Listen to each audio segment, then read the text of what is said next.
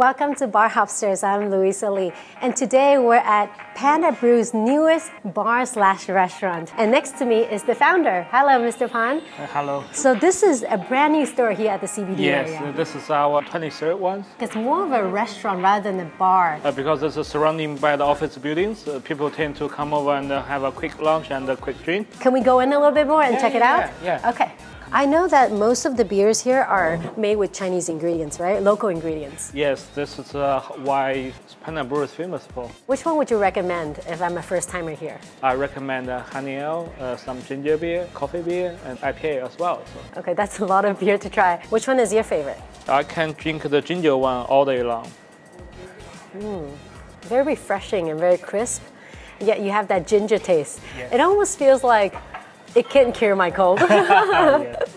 It's a delusion, isn't it? So, Mr. Pan, how are you competing with, imported craft beers? How is Panda Brew different? We designed the recipe specifically for Chinese local people. Like using ginger and honey? Yes. So you feel like your craft beer can connect with the people here. They feel home when they drink your beer. Oh, yes. Cheers, cheers. What is this one? This is a red honey ale. I really like this one. It's like having a little dessert. Where's this honey from? Like where in China This is it honey from? actually from Jiangxi province. The local bee farmers for 3 generations to collect the honey. Actually, this is our old logo. I like this logo. Yeah, it's a really nice panda. Yeah, has a little bit attitude, but also gentleman panda. We use this one for promote the craft beer concept at the very beginning. So we were using honey ale, we were using ginger, very easy drinking beer.